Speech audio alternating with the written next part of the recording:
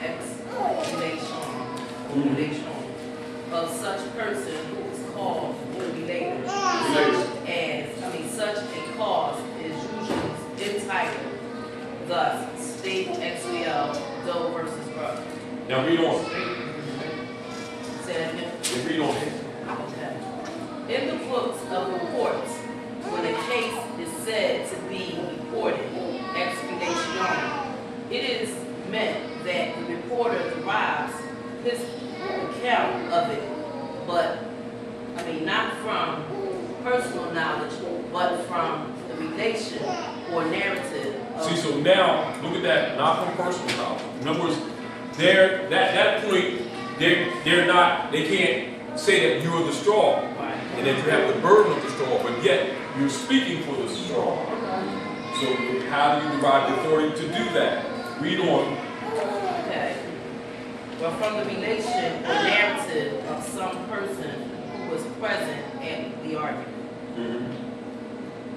Now the deal is only the Attorney General or a proper person can speak for that straw.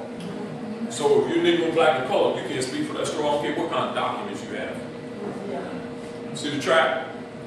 That's why the Romans took the name and the nationality from the person they put into servitude.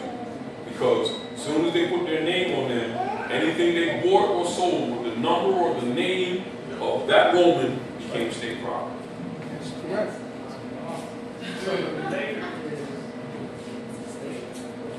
The state becomes related because the state's speaking for you because now you're under wardship. In other words, like this. You can't. Fraud has no statute of limitations, and ignorance of the law is no excuse. You can't claim to be a Roman when you're not, and then claim freedom of a natural being. It doesn't go together. You can't pee on your neighbor and tell him it's rain. It doesn't go together. Even though we insist on doing this kind of thing based on our beliefs. Do you understand what I'm saying to you? And it's like this, and we don't get it because these areas people have not instructed us. Because it wasn't necessary, because we were in servitude. So principles of government were held back from us. So we don't relate to it. The information is really third grade civics. But it wasn't given to us because it wasn't intended for us to deal with property. We were only share property. That means we paid, act as if we was buying something, but gave it all back. We was staying dead. You understand what I'm saying? You never get out of it. And then if you ever get anything, then the state takes it, they charge you an inheritance tax because they got you on the wardship. Taxing against an inheritance was what be coming down to you by birthright. Therefore, they get wealthy doing nothing with something that don't even belong to them. But your name belongs to them. That's how they mark it. That's why, like you see the book of Isaiah, about 64, it says, I hold my hand out all the day long to a hard-hearted and rebellious people who are not called by my name. When they repent from their sinful ways, I will hear from heaven and heal their land. Go back to wardship. He says, you have robbed me of a whole nation of people. Well, you got it this minute, but I'm going to slay you and call them by another name. That's your nationalization. And without it, you have no inheritance. You understand? And that's a prophecy from the high priest of the Yucatan that you call the Book of the Sun, the Bible, that you think came from Rome. It came from Mordecai and Eel, high priests of the Moabite Empire, Central America, under the rule of women. How can I get Islam? How can I get more information on it? If I try researching the name on the internet, there's nothing. No, it's not going to be. You get it in the Library of Congress. Okay. And that's, now listen to me so you'll understand this. The question is valid, and this is where you get into what they call the Great Masonic Secrets, which is why the Christians burned the books, and they took some of the information, put it in secret societies to preserve for those who rule. That's why when you went into the Daughters of American Revolution, and they saw the area that you was in, and they saw them tassels, that's why they wanted to put their camera down. We went to Alexandria, Virginia, and to Washington.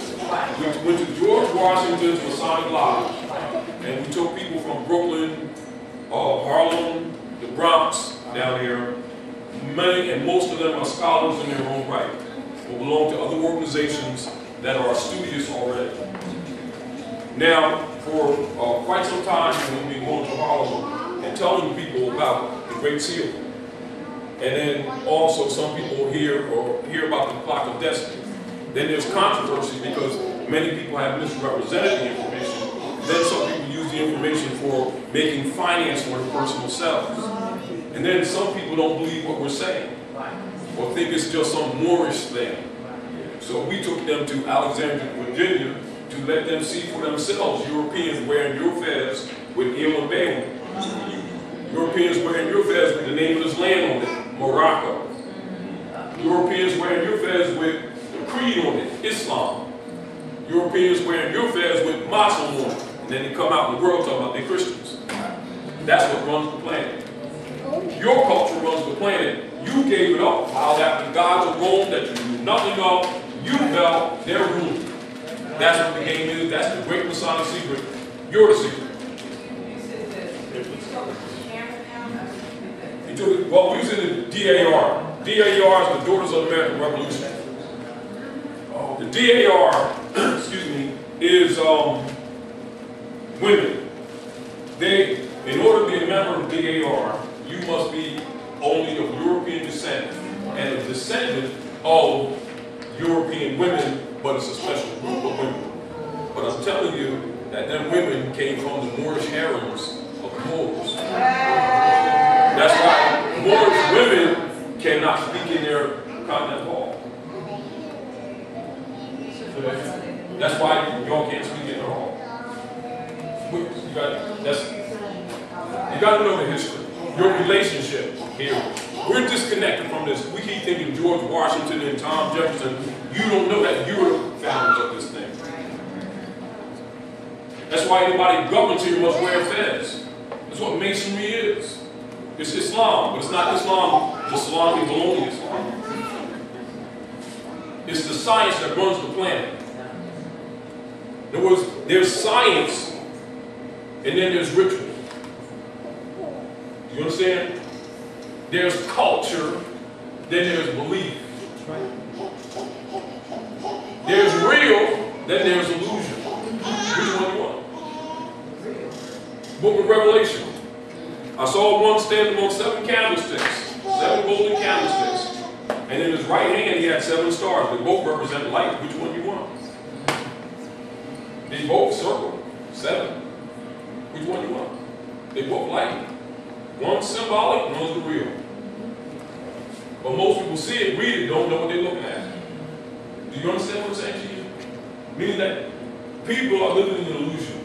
The masses are living in an illusion. But those who run the earth are not what you call stuck in the matrix. They are outside the box. You know, our people can't think outside the box, that's why they stay in the box. Belief systems are designed to keep you in the box, where they don't have to guard you, keep yourself in it. That's the best guardian in the world, one where a person's self-enslaved. That's the power of belief systems. That's why you see people who rule speak about beliefs, but they themselves never hold on to them. It's only for the followers. They deal with wealth. They're never poor. They're never begging. You understand what I'm saying? And while they teach dogmatism to the believers, when they finish with you, then they go to the lodges and they deal with cosmology. And the science that runs the planet.